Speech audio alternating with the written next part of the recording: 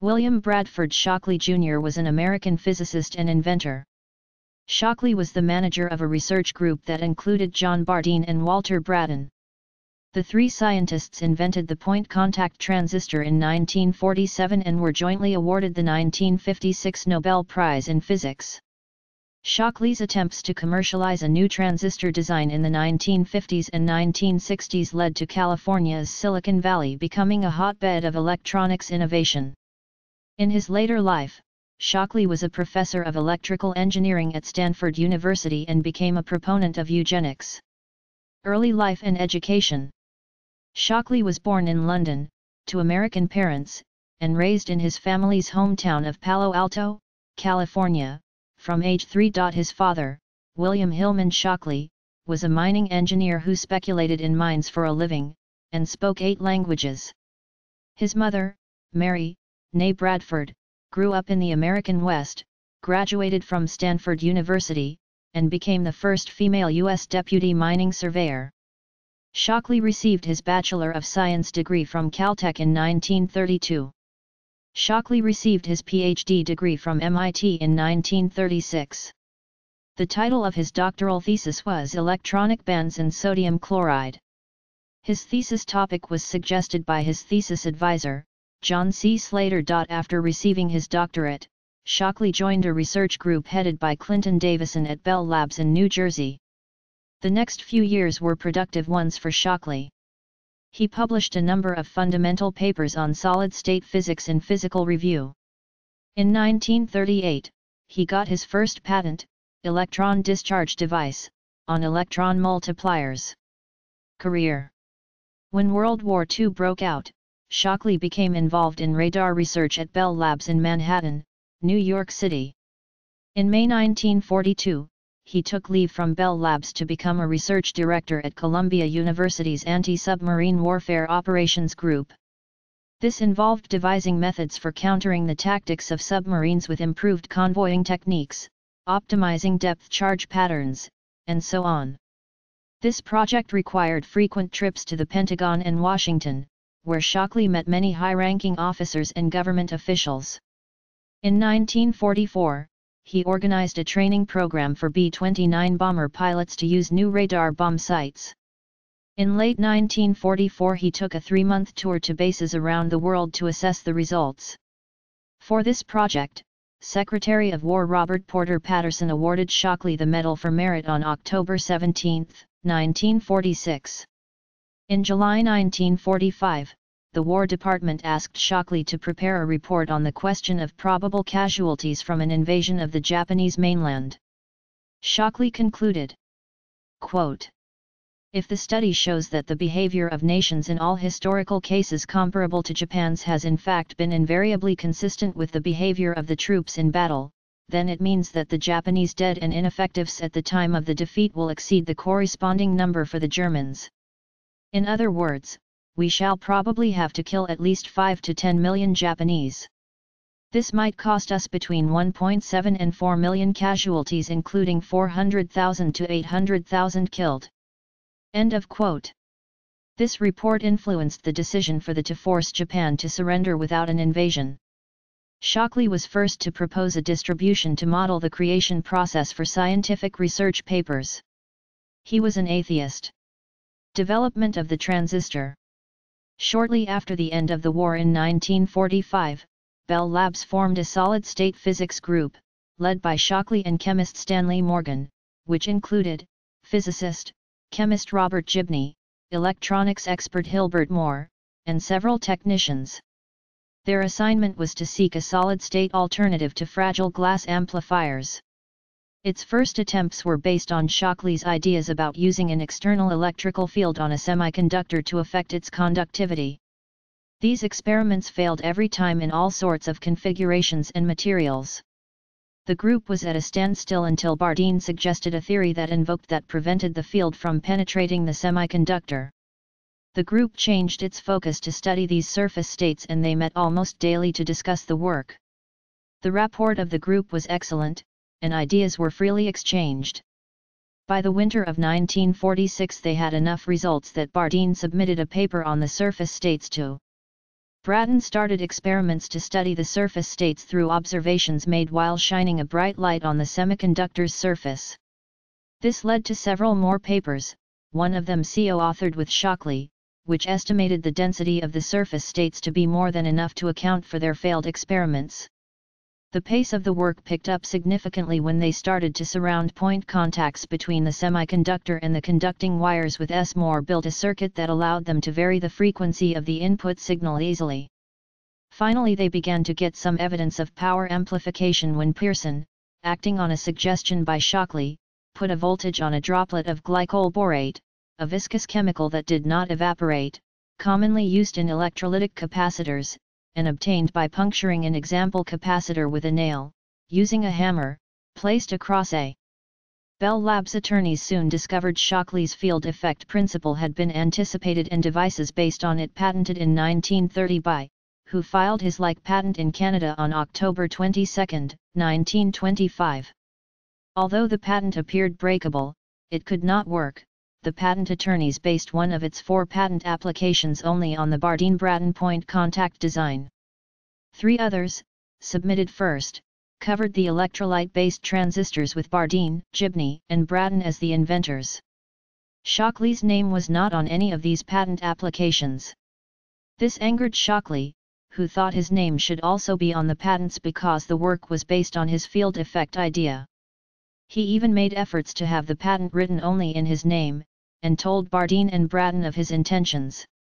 Shockley, angered by not being included on the patent applications, secretly continued his own work to build a different sort of transistor based on junctions instead of point contacts.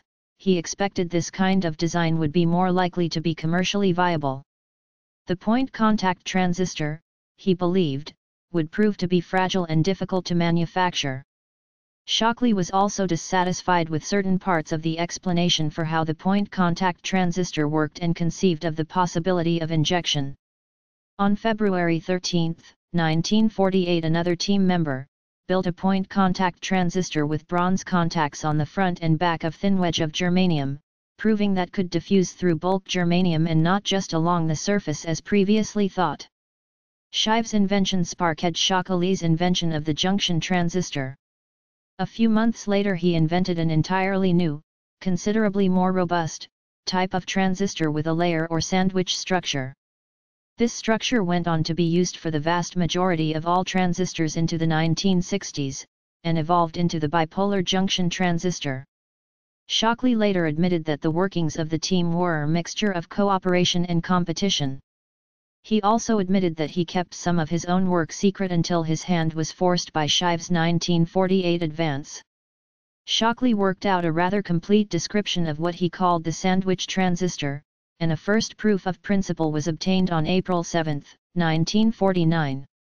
Meanwhile, Shockley worked on his magnum opus, Electrons and Holes in Semiconductors, which was published as a 558-page treatise in 1950. The tome included Shockley's critical ideas of drift and diffusion and the differential equations that govern the flow of electrons in solid-state crystals. Shockley's diode equation is also described. This seminal work became the reference text for other scientists working to develop and improve new variants of the transistor and other devices based on semiconductors. This resulted in his invention of the junction transistor, which was announced at a press conference on July 4, 1951. In 1951, he was elected a member of the National Academy of Sciences, NAS. He was 41 years old. This was rather young for such an election. 2 years later, he was chosen as the recipient of the prestigious Comstock Prize for Physics by the NAS, and was the recipient of many other awards and honors. The ensuing publicity generated by the invention of the transistor often thrust Shockley to the fore, much to the chagrin of Bardeen and Brattain. Bell Labs management, however, consistently presented all 3 inventors as a team. Though Shockley would correct the record where reporters gave him sole credit for the invention, he eventually infuriated and alienated Bardeen and Brattain, and he essentially blocked the two from working on the junction transistor. Bardeen began pursuing a theory for superconductivity and left Bell Labs in 1951. Brattain refused to work with Shockley further and was assigned to another group. Neither Bardeen nor Brattain had much to do with the development of the transistor beyond the first year after its invention. Shockley Semiconductor. In 1956, Shockley moved from New Jersey to Mountain View, California to start Shockley Semiconductor Laboratory to live closer to his ailing mother in Palo Alto, California. The company, a division of Beckman Instruments, Inc., was the first establishment working on silicon semiconductor devices in what came to be known as Silicon Valley. His way could generally be summed up as domineering and increasingly paranoid. In one well-known incident, he claimed that a secretary's cut thumb was the result of a malicious act and he demanded lie detector tests to find the culprit. After he received the Nobel Prize in 1956, his demeanor changed, as evidenced in his increasingly autocratic, erratic, and hard-to-please management style. In late 1957, 8 of Shockley's researchers, who would come to be known as the Traitorous Eight, resigned after Shockley decided not to continue research into silicon-based semiconductors. They went on to form Fairchild Semiconductor, a loss from which Shockley Semiconductor never recovered. Over the course of the next 20 years, more than 65 new enterprises would end up having employee connections back to Fairchild. Personal life. Marriage and children. While still a student, Shockley married Iowan Jean Bailey at age 23 in August 1933. In March 1934, the couple had a baby girl, Allison. Shockley became an accomplished rock climber, going often to the Shawangunks in the Hudson River Valley, where he pioneered a route across an overhang, known to this day as Shockley's Ceiling. Shockley was popular as a speaker, lecturer, and an amateur magician.